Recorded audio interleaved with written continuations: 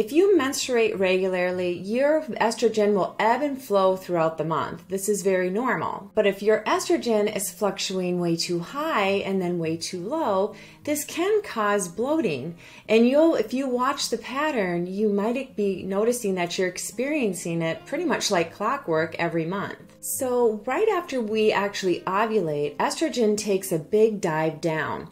And if you're experiencing bloating, extreme bloating in those 2 weeks prior to your period, this is an indication that you might be having higher estrogen levels.